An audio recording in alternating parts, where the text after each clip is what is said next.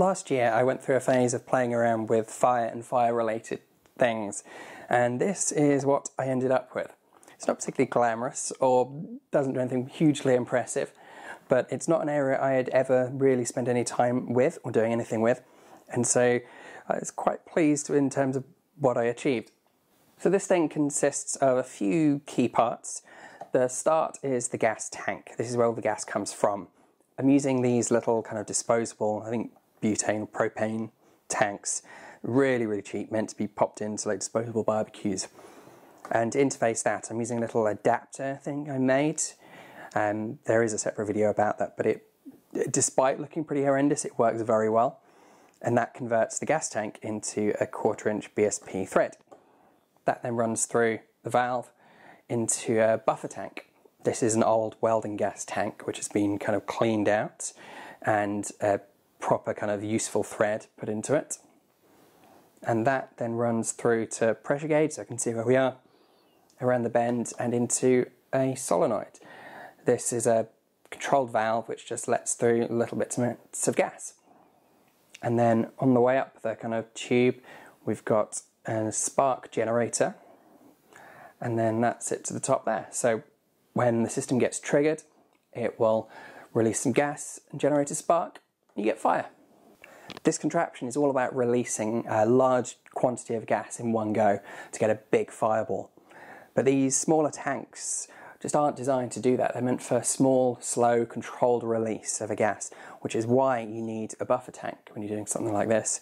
This allows the tank to kind of fill up, and then so when the valve opens, it can discharge rapidly and quickly through the system while slowly filling up again from the other tank.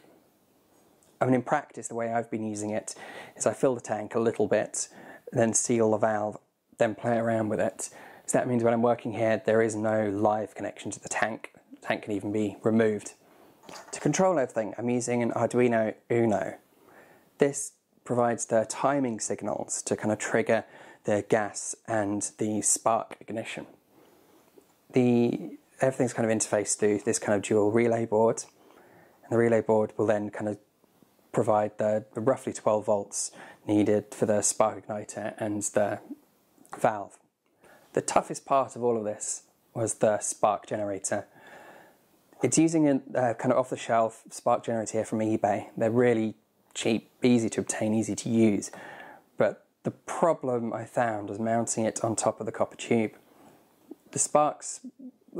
The electricity wants to kind of jump and find the shortest route to ground.